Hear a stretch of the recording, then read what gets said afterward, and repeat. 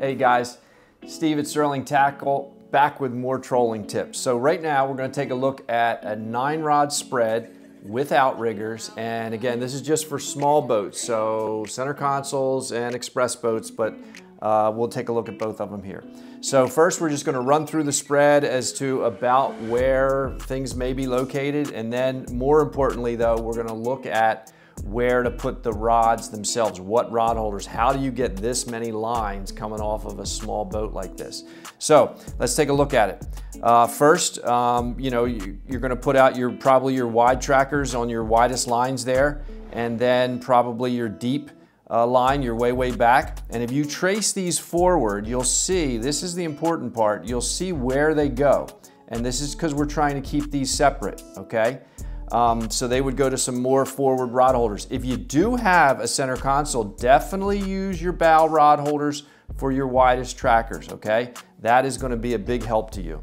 All right, now this is where it starts getting crowded. You need to use what we call the high positions, the rocket launchers overhead, the shotgun rod holders. And if you have any apparatus, you'll see it on another diagram I show here, you need to learn how to use those, because in this case, like look really closely here, we actually have the tips of the outriggers are getting pulled from a raised rod holder. See it right here? And then there it goes out to the tips, and there's your singles, you know, in the spread back here. That you need to try to work out. And the reason for that is that high rod holder, let's go to another drawing. You can see these are the ones that would be going to your outriggers. Those lines need to go above everything. So even when they disengage and snap back and get a bite, that they are clear and they're not trying to take out something else with them.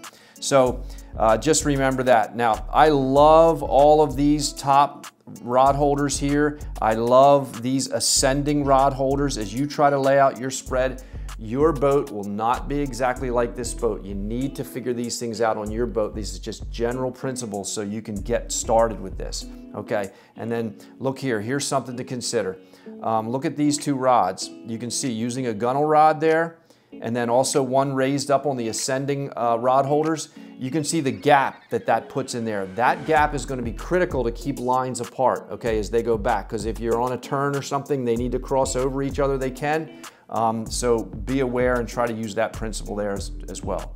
And that's it. So again, this is just basic, and you're just trying to work things out on your boat. So when you're trolling, if you see something happening, they're going, well, that's not right, then look and see where you can move those rods to make that spread work, because 9 rods is a decent number coming off of that little boat right there.